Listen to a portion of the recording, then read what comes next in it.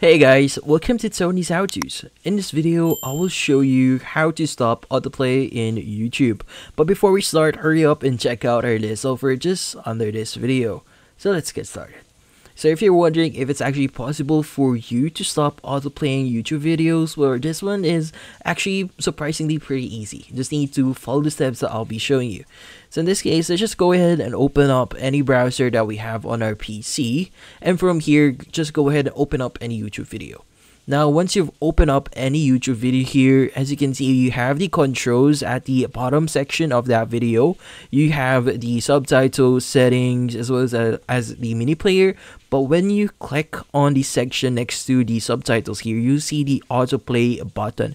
So currently, it is actually turned on. So whenever we go to the very end, so I'm just going to go to the very end here and going to play the video. And as you can see, it's going to say up next in the following video.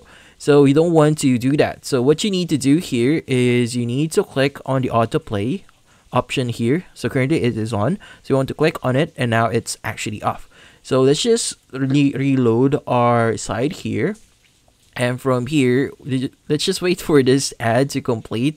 But from here, when we go ahead and go to the very end here, and wait for it to complete, as you can see, the autoplay option will no longer appear on our screen. So yeah, so that's how you do it. This one is pretty simple, but that's it.